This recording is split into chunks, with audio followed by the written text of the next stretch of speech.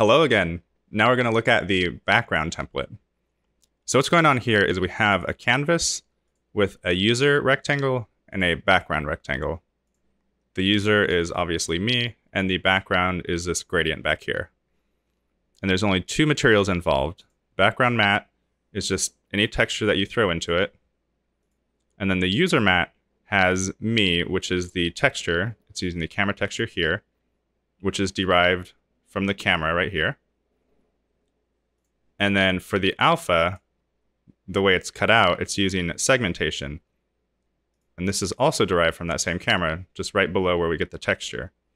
And the segmentation is a black and white image that tells this material where to be transparent and where not to be. So that's how this area here is totally cut out. With this template, it also has a little replace me texture. If you choose this, right click and replace, you can pick whatever texture you want and it'll just pop back there. And you can see it worked perfectly. Although it's a little stretched, so if we go into the material back here, we can change the tiling, reduce that, and then change the offset to kind of scooch it back in the middle. You can use that to reduce skewing or stretching on those textures. And one thing to keep in mind, if you increase it over 1, you see there's this stretching at the edge of it.